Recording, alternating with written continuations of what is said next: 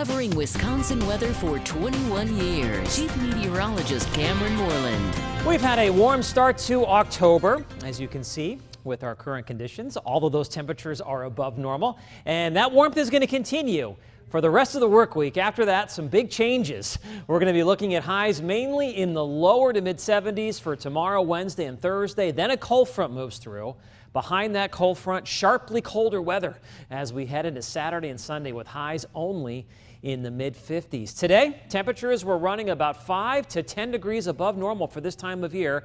We had upper 60s to lower 70s. Cooler where the clouds held on for most of the day, including the Appleton and Oshkosh area where highs were only in the lower to mid 60s. And right now, most of us are looking at temperatures in the lower to mid 60s. In Appleton, the skies are finally starting to break up. It is 63 degrees. In Green Bay, we've had a lot of sunshine over the last couple of hours after a cloudy late morning and early afternoon. And we're looking at northeast winds at around 5 to 10 miles per hour. The satellite picture shows sunshine this morning giving way to a lot of clouds right across east central Wisconsin, right where my hand is. Surrounding that, it was mainly sunny all day long as high pressure slowly built in from the north. We have dry weather despite the clouds across the state of Wisconsin, but there is an area of showers and thunderstorms, some severe, out across South Dakota and Nebraska.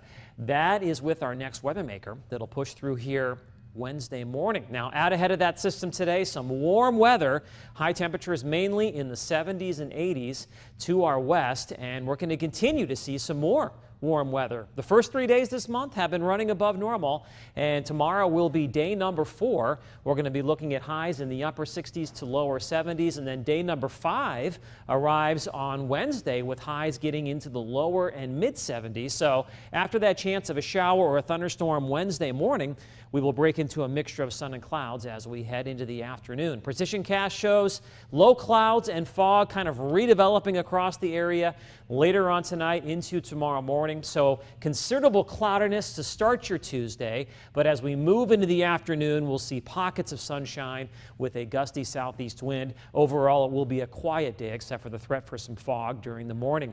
Now, it's not quiet across the Caribbean. The tropics are active. Here's a look at Hurricane Matthew now churning across the Caribbean. It is moving straight north, so it's going to have a major impact on Jamaica, Cuba, and also Haiti before it eventually works its way into the Bahamas. Here's a look at the latest National Hurricane Center forecast track, and you can see the hurricane is going to move north and then northwest through the Bahamas and then north towards South and North Carolina as we head into Friday and Saturday.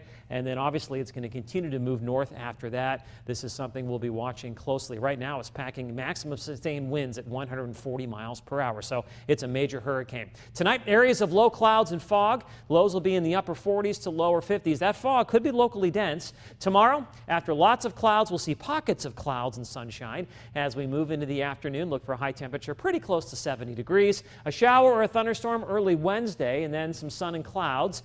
On Thursday, sun and clouds, and then a chance for a shower or a thunderstorm as a cold front approaches. That cold front moves through on Friday, morning highs in the lower 60s and then falling. And then look at that for Saturday and Sunday, highs only in the 50s. In fact, we could be looking at our first widespread frost or freeze Sunday and Monday morning. My 3-degree guarantee for tomorrow is 70. If I can hit that high within 3 degrees, we will donate $100 to Aspiro. Unfortunately, Stacy, we did not do that today.